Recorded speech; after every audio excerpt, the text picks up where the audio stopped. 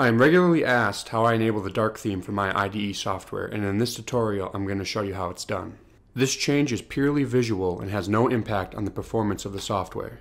To get the dark theme, visit the GitHub project linked down in the description below. Download the zip file. Unzip the dark theme file. Navigate to the Arduino folder by going to C, Program Files, Arduino, Lib.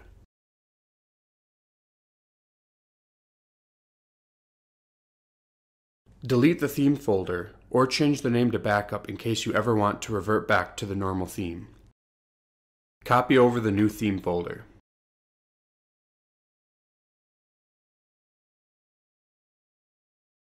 The dark theme is now installed and will be in effect the next time you launch the IDE software. That is going to complete today's tutorial. Please like this video if you found it helpful and share it with your friends. If you have a tutorial idea you really want to see, leave a comment below and make sure to subscribe for future videos. Thanks for watching.